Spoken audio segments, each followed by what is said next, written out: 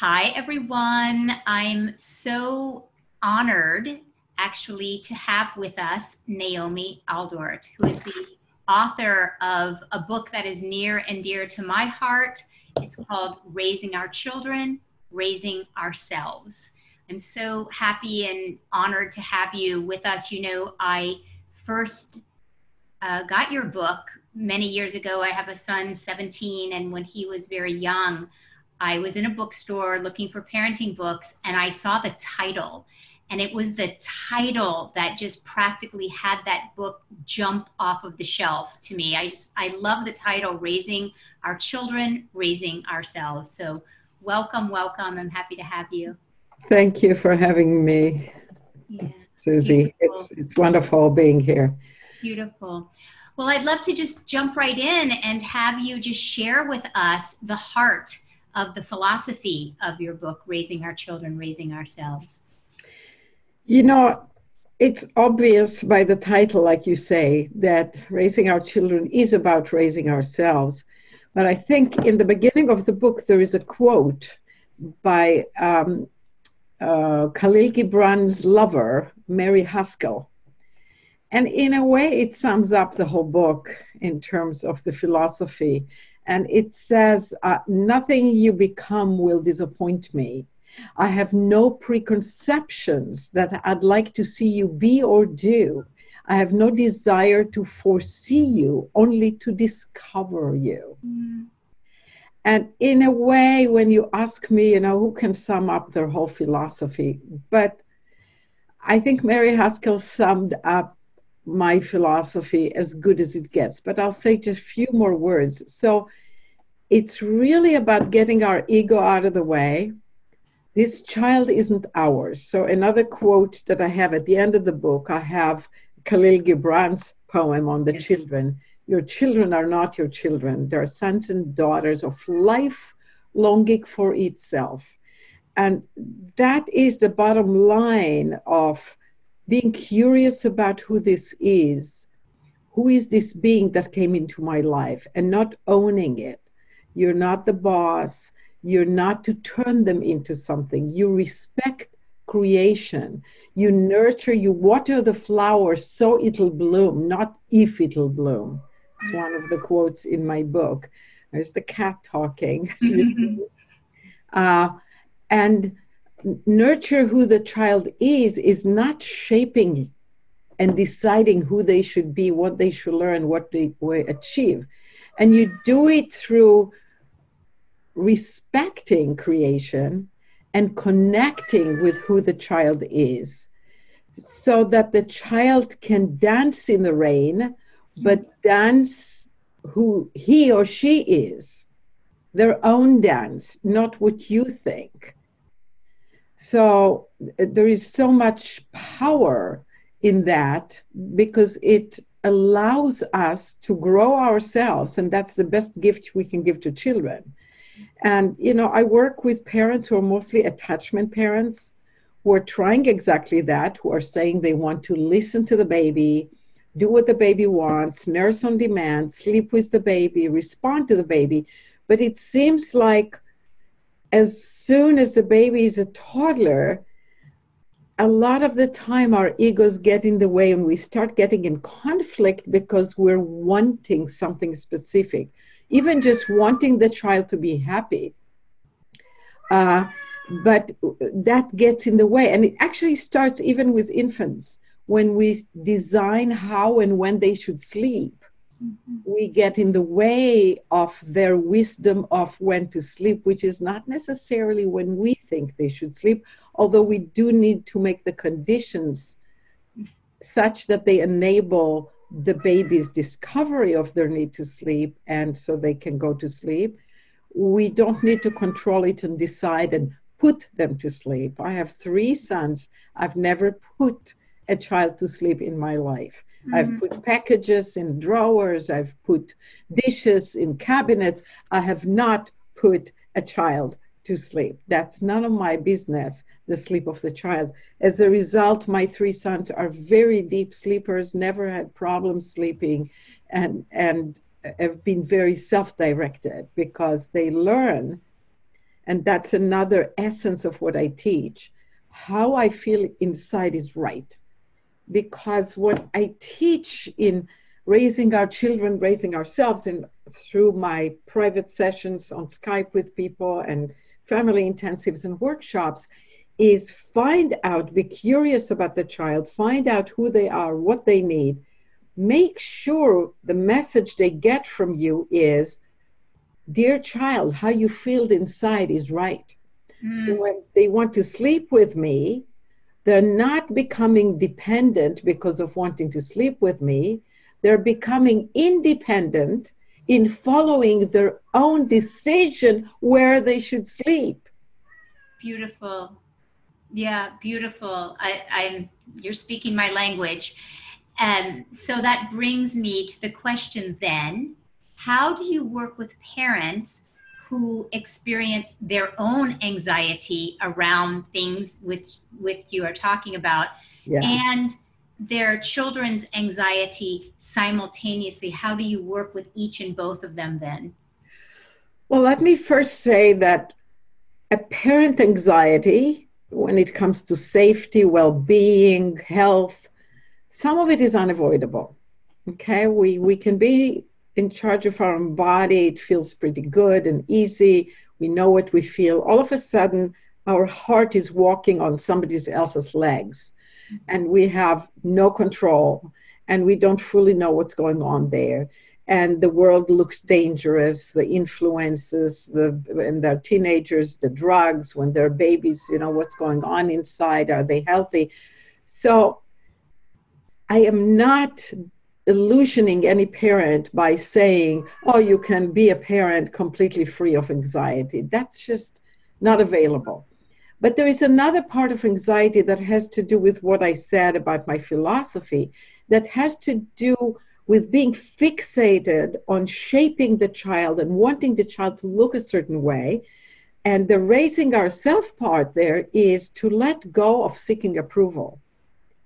Because it all has to do with fitting in, looking good in the eyes of the relatives, of the partner, of the mother and father, of the society, of what will others say, is my child a good child? And when we seek approval, we're insecure and anxious, guaranteed.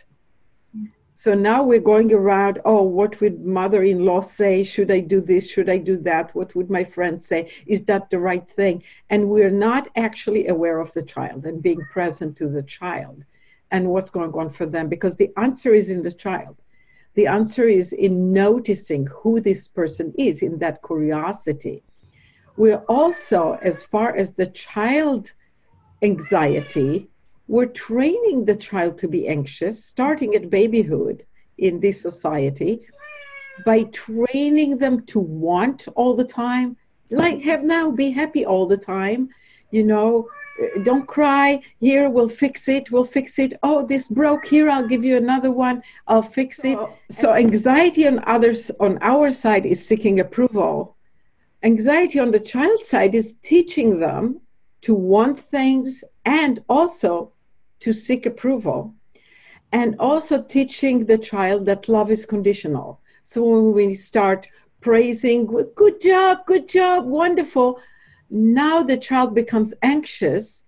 When I do it again, will I do it as good that daddy will jump and say good job again? Will I elicit that same result? I'm supposed to get all this praise, all these kudos. So when the love is conditional, and we may not think that's love, that's just evaluation, but evaluation is for the child connected to being loved, being worthy. And we don't want to evaluate or to praise. So that's one of the things that I teach. And I teach how instead to create connection that encourages rather than an evaluation that discourages or that creates dependency on approval, i.e. anxiety. So we want to not react to how the child is, but discover the child and respond to who she is. The child is right. The child has a valid reason for what they do, and we're looking for what is it and how can I meet the need. And if we're anxious ourselves, it's very, very hard to do. But for the child, it's mostly avoidable if we work on ourselves. So, for example, actually just 2 days ago, I had a 10-year-old girl in the session with her mother. Usually I counsel on Skype or Zoom the parent from all over the world. But sometimes the parent would bring a child who is old enough, who was willing to talk to me. The child was upset because the day before she and her friend swapped toys. And she ended up with toys she got very excited about. Well, the next day, the mother of the other girl was upset and forced them to swap back. So the girl said this was unfair, and she was stuck in a lot of misery and anxiety about how come I'm not getting what I want. And I used the work similar to the work of Byron Katie. Yes. And children do it very, very fast, and this child was no exception. You know, like when I asked her, you know, when you believe the thought that life should be fair, and then specifically we also did when you believe the thought that the toys shouldn't have been swapped back, what do you feel? And it's stress and anger and upset with the mother of the child and all this unfairness. And how would you be without this thought? Because it's only a thought. Without it, we're just in reality, in the present, without all these stories that it's supposed to be this way and this way. And she said, oh, I would be just fine with the swapping back.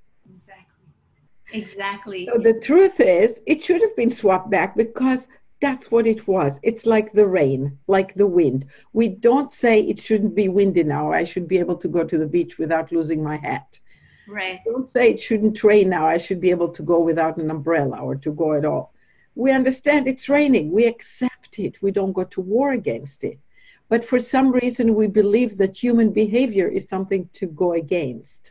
Yes. That it's not reality. But once we realize it's reality, the other person is the tsunami. It's the wind. It's reality to flow with.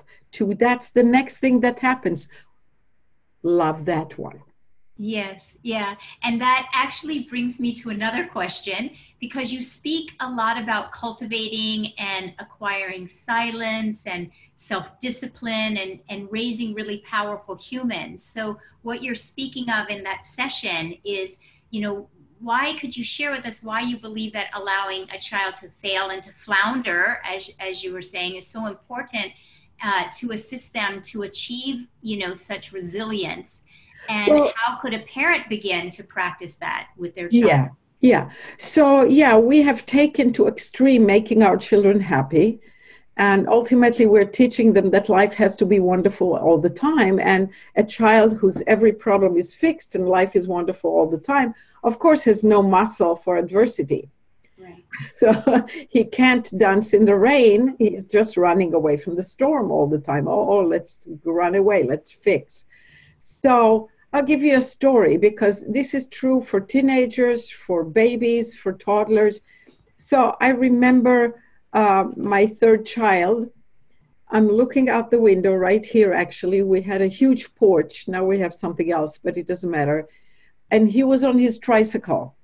It was about 1.5 or 2 years old, or, you know, around that. And he fell, and the tricycle fell on him. And initially, he burst out with a scream. Of course, I looked to see that it didn't look like anything serious happened, but I didn't make myself visible. Mm-hmm. I didn't come out and say, "Are you all right?" I didn't give him the idea that something could be wrong. Instead, I observed, okay? And then he looked around to see if anybody reacted, if anybody thought that something bad happened. And when he saw that nobody's excited at all, he pushed the tricycle, he got up, got back on, and walked. Exactly. Actually, I remember with another child, the same thing with walking. The first few steps, you know, it takes them a few days to learn to walk. But, you know, when they fall, they kind of look around, and I just smile back. Like, it's all right. You know, there's no failing in life. There is just different things happening. Failing or succeeding is labels that the human mind adds, interpretation, evaluation. But a fallen child is not a failure, is not something bad.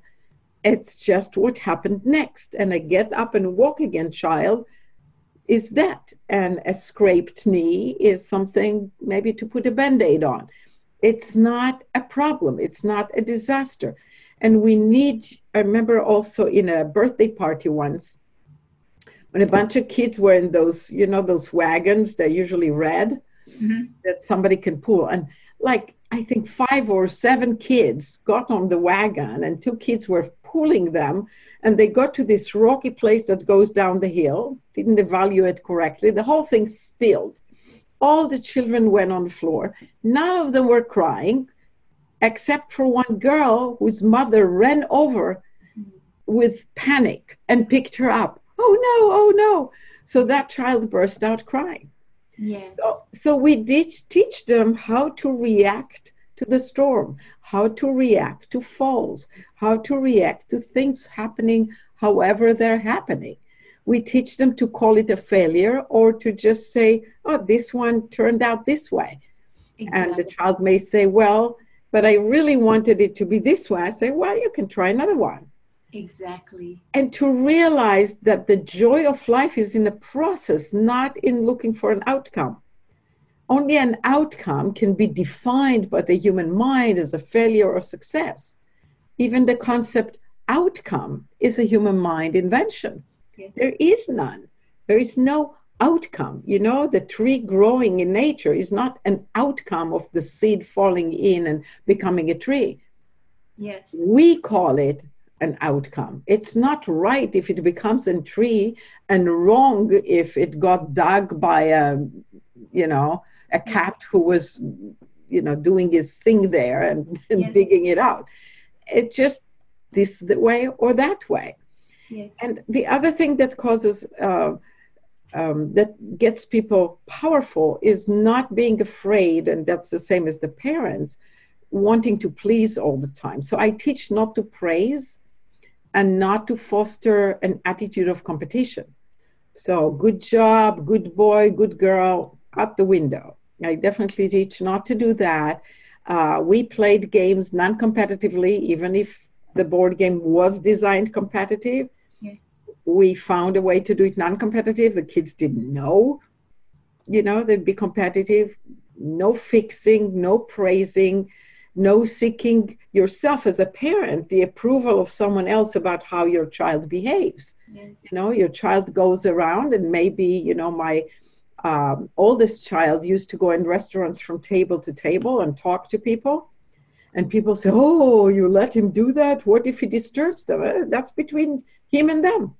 Exactly. But some people wouldn't dare to tell him. I said, well, that's their problem. They can go to their therapist and learn some assertiveness. Exactly. It's not my business. And my child is learning. And he goes, and some tables are enchanted with him and listen for 5 minutes and then tell him, we have a romantic dinner, go somewhere else. Some of them listen for a long time. And some tell him right away, get lost. And some of them, pretend and suffer. Well, that's real life. He's experiencing real life. And those people who tell him, we don't want to listen to you right now, that's real life. I don't need to rescue them from reality, and I don't need to rescue him from reality. Right. So I let life unfold, and that's power.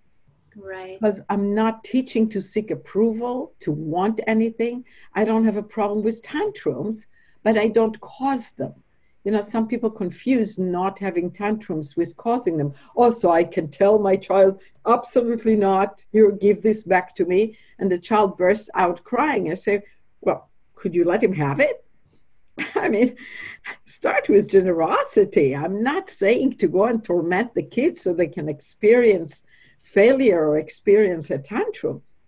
But if they fell or another child was first on the swing and they're throwing themselves on the ground and say, oh, I just went to the bathroom and now the swing is taken. Well, that's reality now. The swing is taken. Or the example of children sometimes coming to you and say they won't play with me. They told me to leave the room and not to play. I always teach parents and say to the child, okay, what would you like to do instead? That's making powerful people, because you're teaching them you can handle that they don't play with you. I'm not going back inside and telling them to include everybody and all this beautiful lecture. I'm not fixing your situation. I'm showing you, yeah, I got it. So nobody's playing with you. Would you like me to read you a book? Yes. Would you like to help me in the kitchen? I'm making lunch for everybody. And if they already have an emotion because we taught them for everything Yes. to go their way, then I validate the feeling. I would say kindly, would you like to tell me more? You really wanted to play with them and they don't want to play with you. Would you like to tell me the whole story? Would you like to tell me how you feel? And I listen, but I don't evaluate, I don't moralize, and I don't take away the sting. It's like, yeah, that can hurt. You really wanted to play with them and you're disappointed. Yes. And when they do that, they get over it. And when they get over it, usually you don't even have to say, what would you like to do instead? Because then they say, well, can I do this with you? Or would you call my mother, let's say it's a friend visiting, and have her pick me up because now I'm bored? And yeah, absolutely. Exactly. Do that.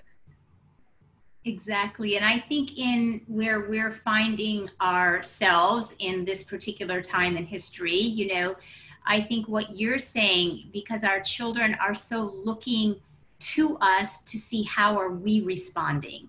So they're always looking at us. So I think what I'm hearing you say is that it does start with our own parental inner work so that we can become more comfortable allowing life to happen both to us and to our children, so they feel that from us, you know. And that we become worthy of imitating because we are being imitated. And if we are falling apart when we don't get approval, that's going to be imitated. Exactly correct, which is why I bought your book, because I knew intuitively this young being was going to be looking to me, just to a sentient being, to feel where am I at, not necessarily what I'm saying, but to feel me. And so what you're saying exactly, to be worthy of being imitated, is beautiful. Yes, and to not drown with the child's emotion, but to be the rock that they can lean on, and they can see themselves in you as, I can handle life the way it goes. I can handle life the way it goes, therefore you can handle life the way it goes, you know. And that brings me to another question. I love this part of your work where you talk about, you know, creating your home environment so that your child is not fearing you, but wants to be in cooperation. And I'm just wondering if you could elaborate and share a little bit about that. Well, kind of the whole book is about that. But let me just remind myself of maybe an example. But it is about leadership. So in the young child, it's about baby proofing, right? It's like so that you don't have to say no. You want to be a leader, but you don't want to be the obstruction of your child's life. So that they see life as going in harmony with who they are, then they want to cooperate, they want to be with you. And you set life up so you don't go to a restaurant when a child needs movement. You don't go and ask the child to be quiet because you want to visit with friends. If you have visitors, make sure your child has visitors too, or a babysitter, or some way to be engaged. So they're not your babysitter waiting for you to have fun with your guests.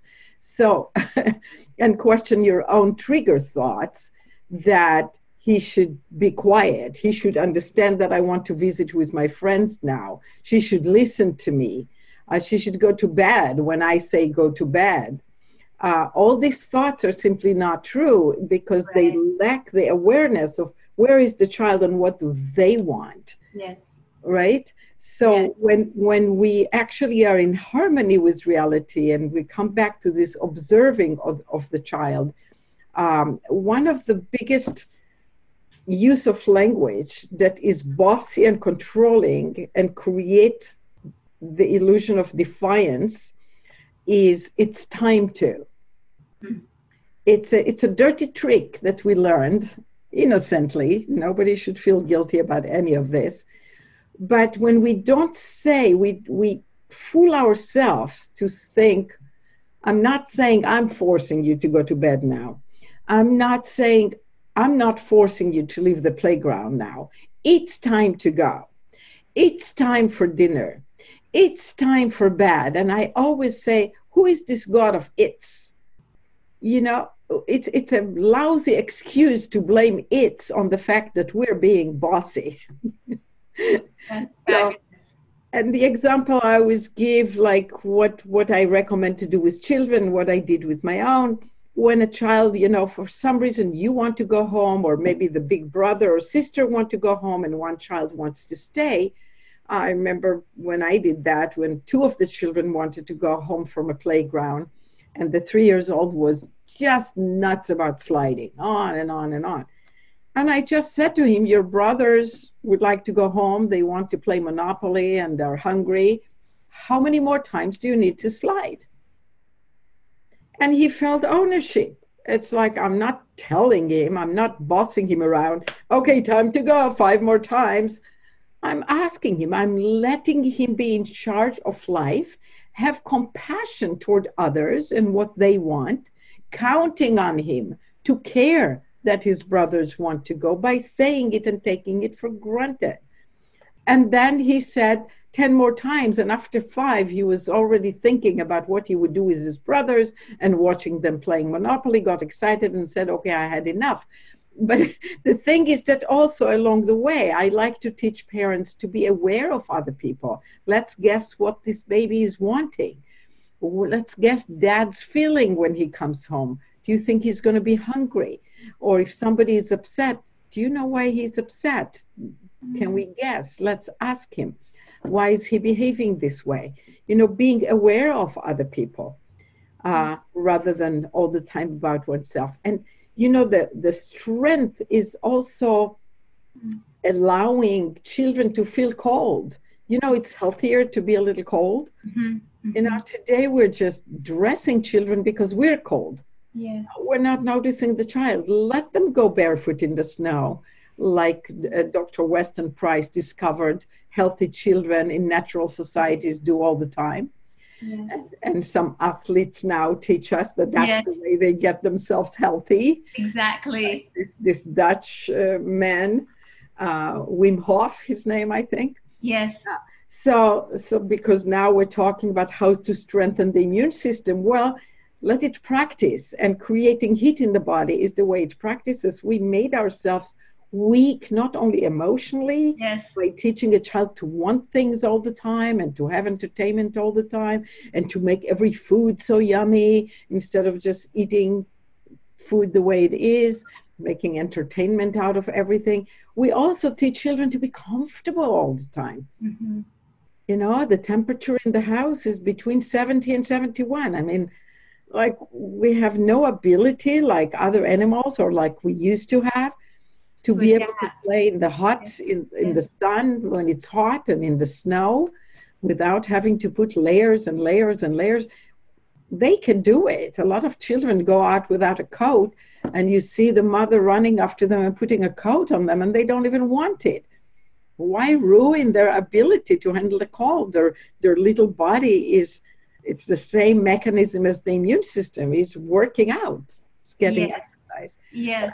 I think I diverted from your question. No, it's perfect. It's leading me to this other, with every explanation you share, it leads me to another part of your work, which kind of goes back to the anxiety question. But I find this with the parents I work with is often there just seems to be such a struggle. And I think you're speaking to it about really it starts with the parental anxiety when we have things around bedtime and dinner time and brushing your teeth. And how do you work with the parents part of the anxiety when a parent is so, most parents are either inundated or convinced that it needs to be a certain way. So it just creates so much anxiety. Right. So I work with parents every day on Skype, and what I do with them is a process of inquiring into their thoughts. It's similar to the work of Byron Katie, although it's my own brand of it to some degree because it's specifically on parenting, but it's in essence the same. Looking at what causes anxiety. My child should be able to do that. A lot of the trend right now that gives parents anxiety is achievement. Every parent wants their child to be the next doctor or pianist or sportsman, you know, like look on YouTube videos and you'll see anxiety. I mean, it's like all these super kids doing super things. And I go like, oh my God, who is behind this kid and what kind of anxiety behind it? So I like to stress, and it comes back to what we spoke about originally, to be observing the child and responding to who they are without an agenda, without pushing them to succeed and to achieve through praise and prizes or any of that stuff. But with the parents themselves, when they're anxious, I definitely have them write down their anxious thoughts. Yes. I'm worried that the child would be this and that. He would never be able to listen. He would never learn to read. He would never stop hitting his brother or sister. Nobody would like him. Whatever the thought is, they write it down, and I go through the whole process with them. First of all, is that true? And can you really know that it would never go away, or that whatever they have in mind, you know, he's a bad kid, he's hitting his brother for a good reason. And when you realize he should hit his brother, which doesn't mean you let him do that, right? But it means that the drive to want to do that, it comes from a real and valid reason, then you put yourself on the correct path. You were on the wrong path of just obstructing the child, yes, creating struggle and anxiety, and you can still stop them from hitting, but with no anger, with total compassion. And now you're wondering, so when you write down the thought, he shouldn't be hitting his brother, you go like, okay, so he does have a valid reason to hit his brother. And I would ask the parent when I work with them, so give me 3 good reasons why he has a good reason to do it.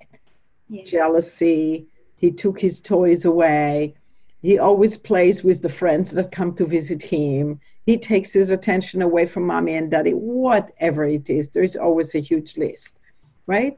So now you realize all of that, you have compassion, you have understanding, and because you know what the problem is, you can do something about it. Yes. Maybe he shouldn't spend as much time together. Maybe we need to hire a babysitter for the brother and go on an outing, both parents and this child, so he feels he has 2 parents again once in a while.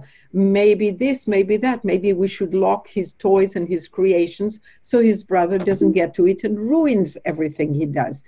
So when you start looking at that the child is right, when you turn the thought that thinks something is wrong with the child backward, you realize what is the valid reason for the child, and you realize that your own thinking was misleading you. Exactly. So that's kind of in a short way. I do a lot more. I also provide parents with healing games that I invent, kind of custom made. They tell me what's going on, and I would invent some family games or something a parent can do with the child, with dolls or with a ball or with nothing, just with themselves, playing specific games that are healing, that bring the problem out and give the child a practice of getting out of a pattern that isn't working for them and that hurting them inside. And that's often healing for the parent just as much. Well, exactly correct, right? Because when we're one person can't heal basically without both people healing. So, and I think it's so beautiful, your work, because children learn through play and we heal through play, you know, so it's lovely. And I will certainly be sharing where everybody can find you, because I think in our culture, we are so disconnected from our own ability to be healers, and to have your guidance and do it through a method of play and through a way that a child can embrace it is invaluable, you know. And it's a family games. A lot of them are Yeah. group games, can do with other people. I teach them in workshops and in private sessions. I just make them up for the parent, child. Yeah. Or people come here for family intensive, like they come to my home. I have an apartment in the yard. It's very beautiful here for a few days. And we invent games on the spot that Phenomenal. really punch the anxiety, the dependency on approval, anger, upset, jealousy. All these things can get healed by exposing them and playing with them and training oneself through play to have other muscles. Exactly. And I think, you know, parents are just needing this permission to not go with the mainstream. You know I had that. My son was in a Waldorf school when he was little, and people consistently were like, what do you mean you haven't taught him to read yet? What's going to happen to him? You know, and there is a lot of fear that we are inundated with. So to have people and teachers and guides that we are aligned with that can assist us to feel empowered from the inside out. Yes. And to know, of course, our own deepest intuition, if we get still enough, knows that a child is curious. That's the characteristic of childhood, is they're curious. Of course they're going to learn to read. If you know, so you can't stop them. You can't even stop them. Exactly. Not only that, it's much easier to learn to read than to learn to talk, and that they figure out at age 2 or so, between 2 and 5. But I find that it's very advantageous to learn to read as late as possible. Yeah. Because while not reading, and this is my own thinking, and just an opinion and observation, while not reading, the child develops phenomenal memory. Yes. And phenomenal imagination. Yes. Yes. You know, that's why you read them books and they know them by heart. Exactly correct. And they're not dependent on the visuals, so other senses stay just as sharp. And children have all kinds of senses. We're not quite sure what they are. They seem to be connected in ways that we lose as we get older. And the later we get them into this conceptual tool of reading, I think the better. I mean, my children didn't go to school and taught themselves to read, each in their own method. Yes. And they invented the method, which is more important than the reading itself. Yes. Not only they felt empowered, but the brain learned to figure out, you know, what are the symbols meaning, and to invent a way to figure it out. Yes. And to master it, which is a lot better than having some method that teaches it to you on a certain age. And of course, they learned in a time that was fitting their eye development, perceptual development, concepts of right and left development. There's so many things, you know, then people label them dyslexic. They're not dyslexic. Yeah. They're normal. Every child doesn't see a difference between something facing this way and this way. You know, mommy facing left or right is still mommy. A dog facing left or right is still a dog. A chair facing this way or that way is still a chair. Why would a symbol of a certain shape become something else when it faces the other way? It makes no sense. So for a child to come to a place understanding symbols and drawing, the brain of each child gets there in a different time. It's just and it has to coordinate with everything else. And if we force it at a time that it doesn't have it, then we say, oh, the child is dyslexic. They don't see, they don't understand, they confuse the sides. No, they don't confuse the sides. They don't go through the wall when they see a door here. They, you know, they see where the tail of the dog is and where the head is. They don't think the face is here. You know, when it is here. So it's just that they don't have that particular frontal lobe development. And when you wait until, and the child himself knows best when he got all the ducks in a row, and then they figure out reading often overnight. That was exactly my son. You're reminding me, my son used to play animal school. And it was before he was even in school, but he lined up all his stuffed animals. And, you know, before he learned to read, he created his own language. Yes. And you're just reminding me of it. It was very, very intricate with these different symbols. And Yes. he would draw the different symbols and he would tell me exactly. So he created it and then he somehow in his own way morphed into these symbols, you know. But Yes. he had a whole language that was his and he completely understood this language, you know. Yeah, It was, exactly. and I haven't thought about that in so many years. Yeah, and they invent math and they invent Exactly. ways to solve problems and numbers. Yeah, And exactly. then they understand it so much better. You know, one of my sons at age 7 or so, he loved numbers and he would add giant numbers like millions, but he would add them from left to right. He wrote them one under the other and added the digits from left to right. And I didn't know how he could do it because what about the extras, right? And in school, you just learn automatically to do it from right to left, to take the extras and move them around. And you never fully understand it until maybe you're an adult, and a lot of adults don't understand it. Right. So I didn't correct him. I just asked him to explain to me how come he got it right. What did he do with the extras? Yeah. And he gave me a whole lecture, which he understood it better than me.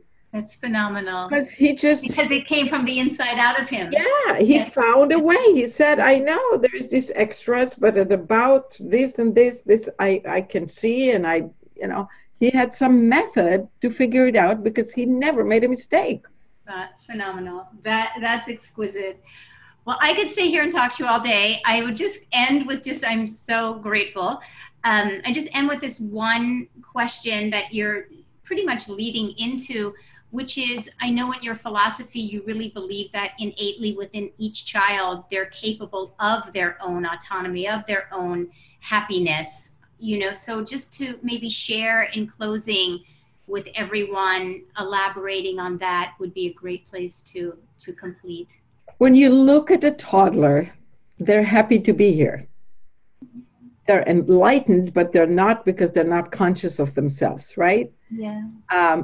So they're happy to be here, and we do a great job sometimes of killing that happiness. So most of my answer is what not to do. So if we stop teaching them that joy means you have to want something and get something and jingle something in front of your face or make the food a certain way or get gifts and material goods, or that the circumstances outside of you cause your happiness. Oh, you're going to get that, you're going to be so happy. Or you model that. Or you teach them to seek approval. Let's see if grandma likes what you're doing. Sing her that song. Wow, wonderful. Now you're teaching them to get away from this unconditional, innate happiness.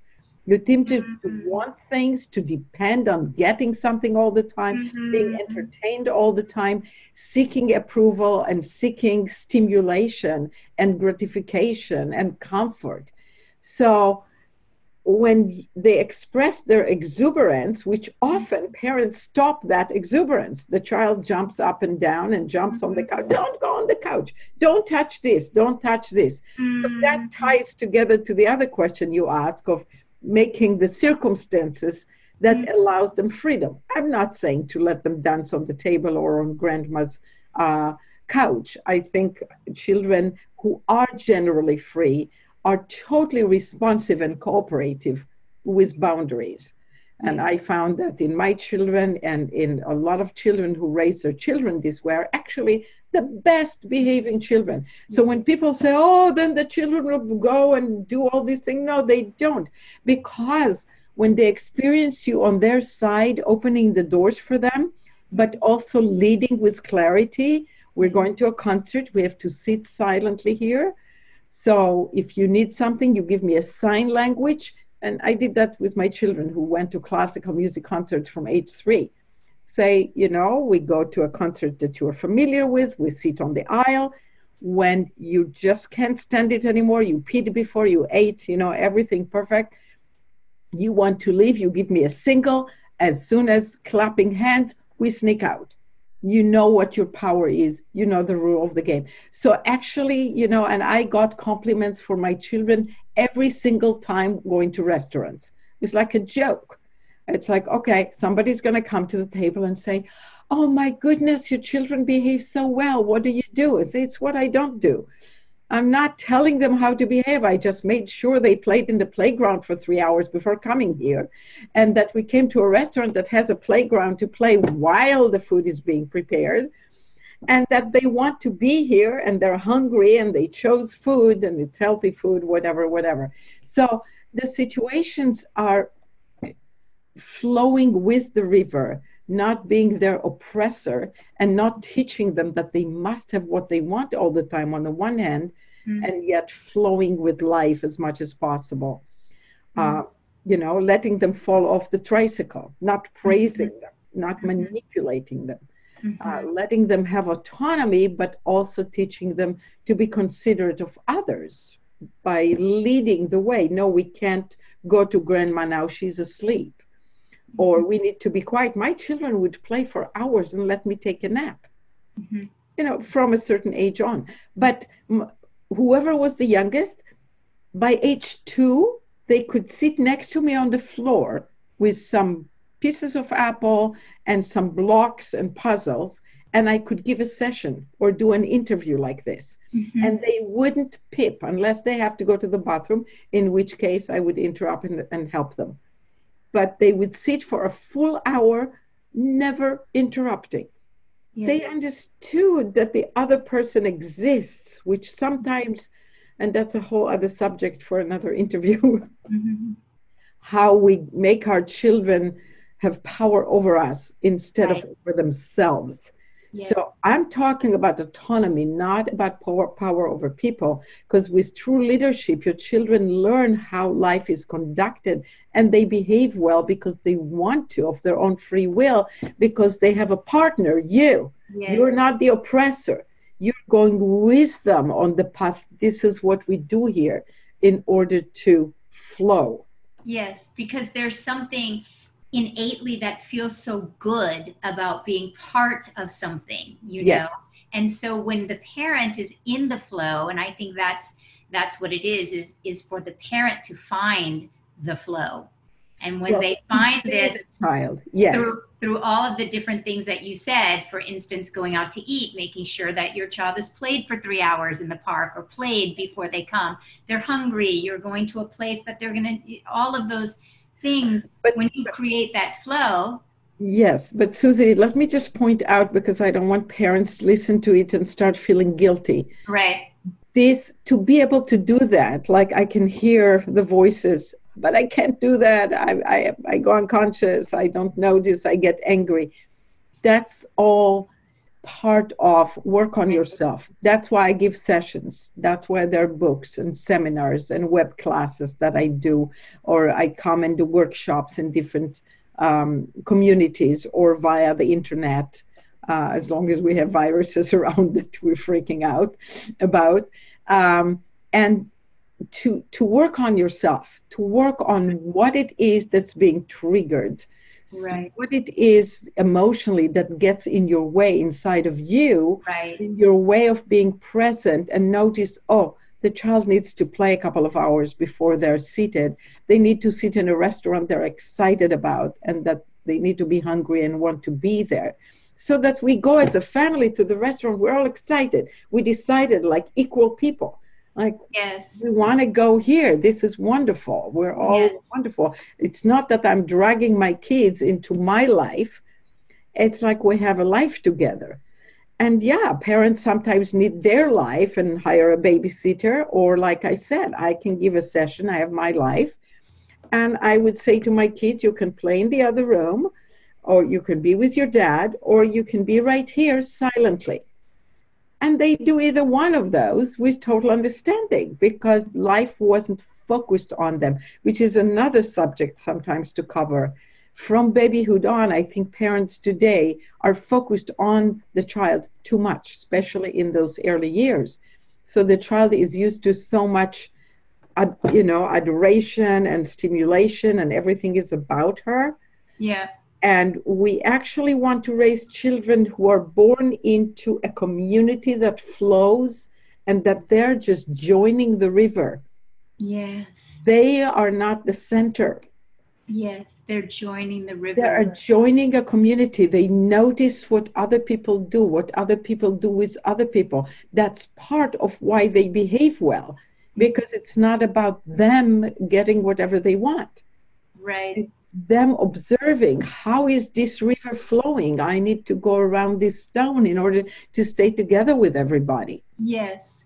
So Well, I the love that importance you. of community. So people, like with the first child, I always tell them, make sure to be around other people, Mhm. family, friends, relatives, with other children, with other adults, and just make sure the child is not the focus in their experience, Mhm. like all about them and them getting what they want and life being this perfect happy-go-lucky. Yes. And I think what you're saying, it is such an enormous amount of work. It was for me to find my flow. And I would love for you to share with everyone where they can find you, because I'm sure there are going to be many people who would like to be able to work with you one-on-one or do one of your family retreats. Yeah, and that's the best. Those who come to family intensive, they transform their lives. Mm, They come for a few days here, and I hear for years, I just get emails from them or a mm, session every now and then, like, well, they really get their life out of it. But you can achieve a lot just by private sessions mm. like this. People talk to me on Skype, and they can reach me at my website, naomialdort.com. Also authenticparent.com, not authentic parenting, that's something else, not even similar, but authenticparent.com, authenticchild.com, all will get you to the same place. And there are videos there are articles, and there is Call Naomi, a link that shows how to call me. There is Family Retreat, which shows you how to create for yourself a private workshop for your family. Or extended family. I'm very flexible. Sometimes people like to bring grandparents or whatever with. And there are grandparents who come sometimes to big workshops.